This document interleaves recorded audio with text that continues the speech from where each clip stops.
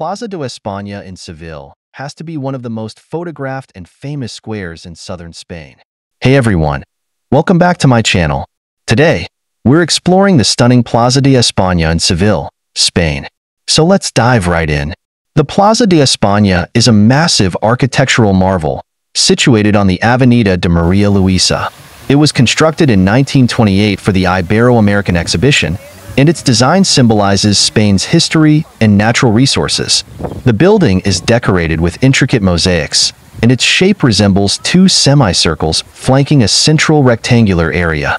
One of my favorite features is the mosaics that depict Spain's mineral resources on one side and Spanish history on the other. And get this, you can even rent boats and row around the area at your leisure.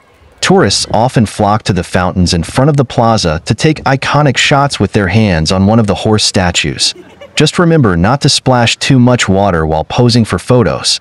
Thank you so much for joining me on this virtual tour of the breathtaking Plaza de España in Seville. If you enjoyed this video, please give it a thumbs up, and don't forget to subscribe for more amazing travel content. Until next time, happy travels!